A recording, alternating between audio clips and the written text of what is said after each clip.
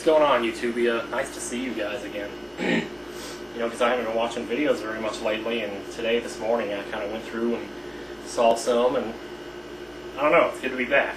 I don't know if I'm really back, though. You know, I don't want to be like, I don't want to keep coming back like every week and saying I'm going to start making more videos or any of that.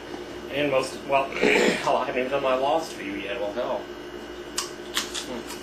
I just stepped on the scale a couple minutes ago. And I didn't really want to do that because it's like the first time I've done it in about 2 weeks. Mostly because I just didn't want to see the results. But I stepped on it this morning, I'm down to 220. I'm like, hell yeah! Ho-ho! I don't know how that happened. Well, I know exactly how it happened, but the thing is, I have not been keeping a very official record of this, but as far as I can remember, I was 231 when I started, and that was about a month ago. It was about May 1st. We'll just say May 1st. So basically, I've lost 11 pounds in the last month. Ugh. I know it's not really showing that much, like, in my face or anything. I know I'm not seeing much of a difference, but it was a funny thing, because when I got to work this morning, as I was walking through the aisle back to my department, it's like I could almost feel it as I was walking. I was like, hey, there's not as much weight on these old foots of mine. So there you go. That's my latest update. So I guess I'm just going to keep losing weight, probably. I mean, I don't know. It's kind of a slow process. And there's plenty more that I could do that I haven't been doing. I mean, I haven't cut down on the Coke at all. The soda, I'm still drinking it as hardcore as I ever was. And I continue to maintain that I believe I am more addicted to soda than I am to cigarettes. And I've been addicted to this stuff since I was 15 years old. If my dad bought home a six-pack, because I used to live alone with my dad and sister, and I remember this one day he brought home a six-pack, and I was sitting there making one of my tapes, and I drank 4 of them in a single day. He and my sister went out on the boat that he had at the time, and they were gone for 8 hours, and by the time they got home, there was only 2 cans of that stuff left. It's been bad. And when I was 19, I actually have diary entries to prove this too. And when I was 19, I used to have specific days that I referred to as no soft drink days, which I came to shorten up to no SD days, just to make it shorter, because I ended up writing it so often, because that's how much I hated going without a soft drink for a day, and that's what I called them back then, soft drinks. But they're anything but soft, I'll tell you that.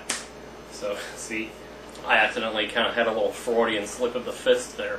Yeah, not much else new. June 1st, 2008. I just walked my rent check over, transferring some Final Fantasy videos from one computer to another. So as soon as that's done, I'll get back to that, but I ain't got nothing else to do right now. I gotta finish my Kingdom of Loathing crap. Does anybody play Kingdom of Loathing? I started about 2 months ago, and that has got to be the coolest game I've ever played. It's kind of dark in here, I'm sorry about that. I had to turn the lights off because it would glare on the camera. This light up here, did I ever tell you about that? Wait a second. Holy crap, it works! Oh, I don't believe this. I haven't been able to get that thing to work for the last 3 months now, and just now it started working again. I don't believe this. Oh, man. Oh, you don't know how happy that makes me. I've been missing that light. I'm telling you. I've been using just these 2 lights up here. And then I got a lamp in there, but I don't have, and my light over there by the computer, that one stopped working, too. It's a touch lamp. But the problem is that I ain't got nowhere to plug it in, so I can plug it in across, the cord goes across in front of the TV. And half the time when I'm going there and doing stuff at the TV, my foot trips on the wire and pulls the lamp off the table, and it goes crashing to the floor. Well, I guess I just crashed it one too many times, because now it doesn't work anymore. I basically got enough room over there to plug 12 things in, and every single prong over there is taken up by something. You got one for the AC, one for the DVR, one for the VCR DVD combo, one for the DVD recorder that I got over there, one for the GameCube, one for the PlayStation, one for the TV itself, one for the telephone, one for the answering machine, one for the modem, one for the old computer, one for the new computer, one for the monitor. I mean, you don't realize how fast this stuff adds up. That's 13, because I got 2 of them plugged in over here. So I actually have 14 total outlets. I don't know how that works. I don't know if I can factor the answering machine in. Did I say answering machine? Because I gotta have one for that, too. Oh, and I gotta have one for the speakers, too. My speakers plug in, too. So that's 15. Holy crap. And it amazes me that you need that much. You don't need any of that crap, I know. It's just that these days you do, you know, but you don't, but you do, but you don't, but you do, but you don't, but you do.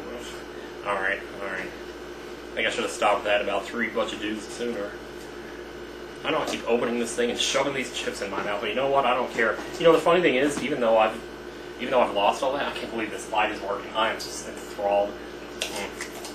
Lies. I've actually treated myself a couple of times. Like one day I bought a bag of Cheetos. And I've been known to go through one of those in a single sitting. Literally. But mostly because I don't eat anything else, you know, so I'm still hungry. But that one lasted me 3 days. I don't have that much in here right now. I've just been living off of TV. Well, the thing is, I gave up the Hungry Man TV dinners, too. I've gone back to these. They're a lot cheaper. They fill me up. And worst case scenario, I eat two in a day. But as far as the whole job situation goes, well, you know what? It's good. Things are good. We have someone in there whose mother recently passed away. And I feel really bad for her, actually. Well, she comes in at 4 o'clock in the morning, right?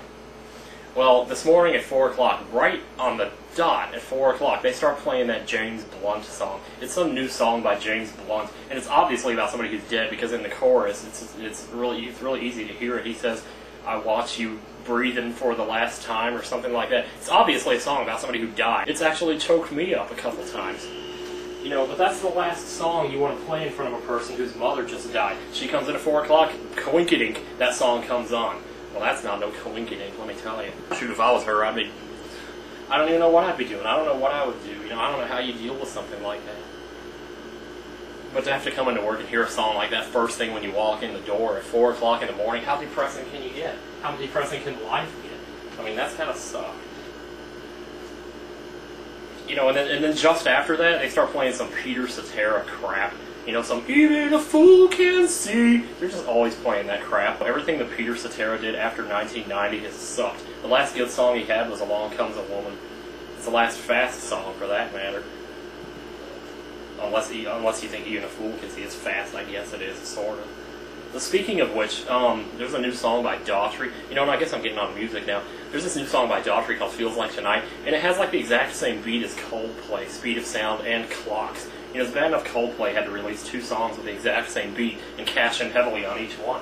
And now Chris Daughtry's doing that. It's like, I guarantee you that was not his decision to make the beat of that song that way. Because he's got like 3 slow singles, and he finally comes out with a fast one. It's got to have some beat like that.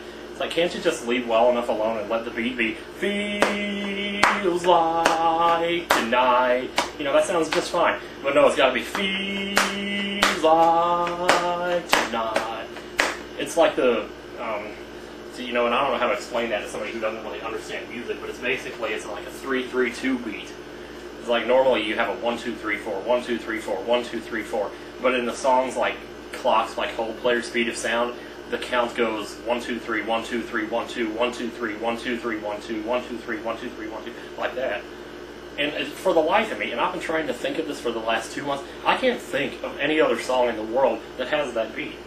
Yeah, but that's all that really mattered to me here on this June 1st of 2008.